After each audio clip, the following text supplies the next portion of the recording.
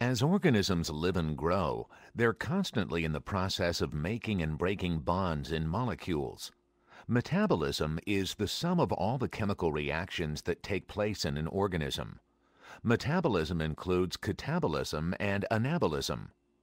Catabolism includes the processes that break down complex molecules into simpler molecules while harvesting their energy and storing it, usually in the form of ATP. Anabolism includes the processes that build more complex molecules from simpler molecules. The energy acquired through catabolic processes is used to drive anabolic processes.